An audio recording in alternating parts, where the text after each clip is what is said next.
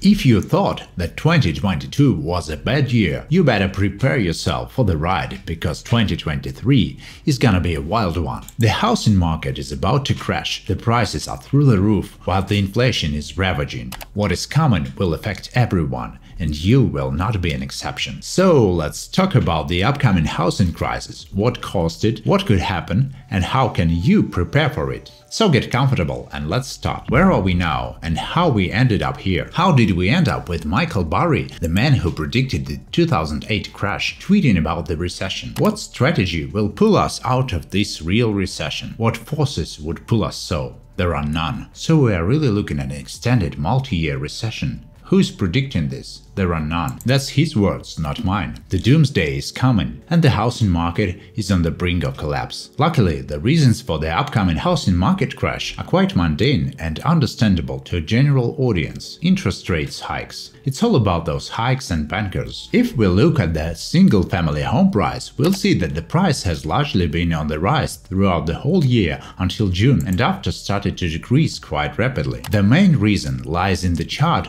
of fixed mortgage rate interest and treasury rate. We can clearly see that the interest rates for mortgages was rising just as was the Fed's interest rates. So banks weren't able to borrow money as cheaply as before, so they started increasing the interest rates for mortgages. In only a year, the interest rates for the 30-year mortgage have almost doubled, rising from 3.5% to 6.2%. As for the 15-year mortgage, the interest rate has more than doubled, going from 2.3 to 5.6%. If we lay over it the graph of sales, we'll see that as mortgage rates were rising, less and less people were buying homes. These graphs are not rocket science, and you don't need to have an economics degree to see the connection. Housing market is extremely dependent on mortgages and banks. When interest rates are low, it becomes easier for people to borrow money to buy a house, which can drive up the demand for housing and cause prices to rise. We saw that during post-COVID times of 2021. On the other hand, when interest rates are high, it becomes more expensive to borrow money and the demand for housing decreases, causing prices to fall. When interest rates hikes continue for a prolonged time, more and more people become nervous and less houses get sold, which may cause the housing crash. But are we there yet? The situation we're in right now is only somewhat similar to what happened in 2008. One of the only similarities between the conditions leading up to the 2008 housing crisis and the housing market today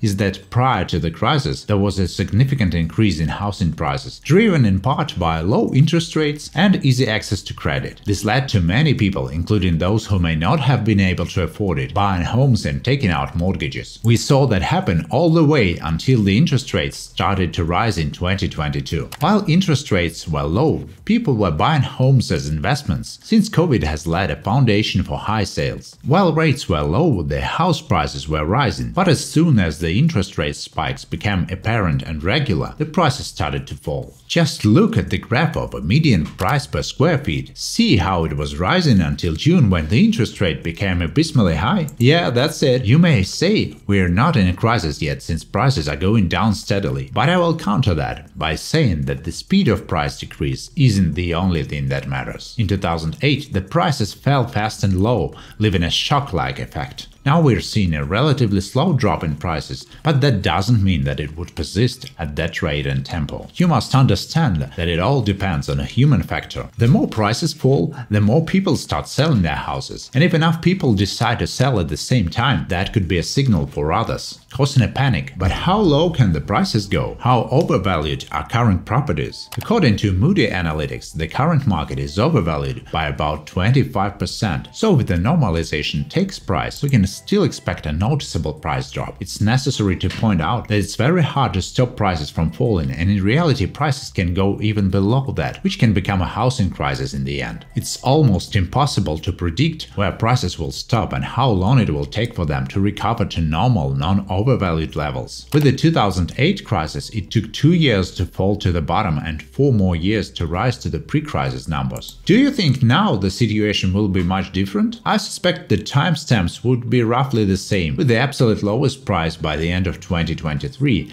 and recovering in 2026. If you're wondering what could happen, I've got an answer for you. A housing market crash would have severe and far-reaching consequences for both citizens and the economy as a whole. When the housing market crashes, home prices would drop sharply and many homeowners would find themselves owing more on their mortgages than their homes are worth. This would lead to a wave of foreclosures as homeowners would be unable to keep up with the mortgage payments. During the 2008 housing market crash, many people lost their homes in this way. The number of foreclosures has spiked and was super high for almost 5 years until stabilized. Now we still don't see such huge spikes yet, but the rising trend is there. Another effect of a housing market crash is that it would cause a ripple effect throughout the economy. When people would lose their homes, they would also lose their savings and their ability to borrow money, which would make it difficult for them to spend money on other things. This in turn would cause businesses to suffer and lay off employees, leading to higher unemployment. This is what happened in 2008.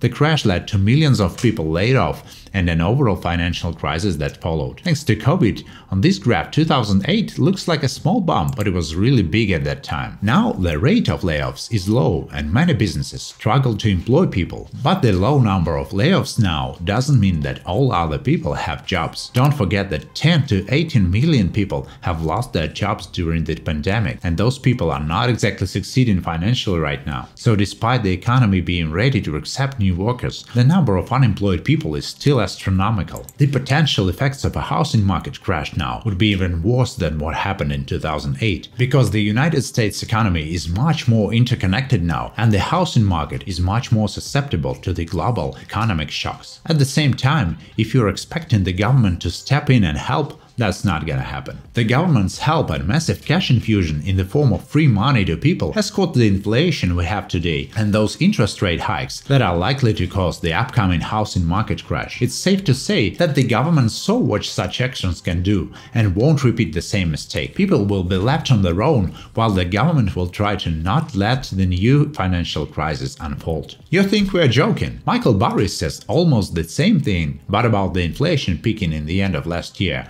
and predicts almost doom in the next one. Inflation peaked, but it's not the last peak of this cycle. We are likely to see CPI lower, possibly negative, in second half of 2023, and the US in recession by any definition. Fed will cut and government will stimulate, and we will have another inflation spike. It's not hard. Can you prepare for it? Of course, some actions you can take are simple and some are more demanding. The first step is to make sure you have some savings set aside. It's important to have an emergency fund so you can cover unexpected expenses or job loss, as it will provide you a cushion during difficult times. Another important step is to pay off your debts, especially high-interest loans such as credit card debt. Having less debt will make it easier for you to weather a housing market crash and will give you more flexibility to make financial decisions. Additionally, if your property values have dropped and you're struggling with your mortgage payments, it could be worth considering government assistance programs like the Home Affordable Refinance Program (HARP) or the Home Affordable Modification Program (HAMP)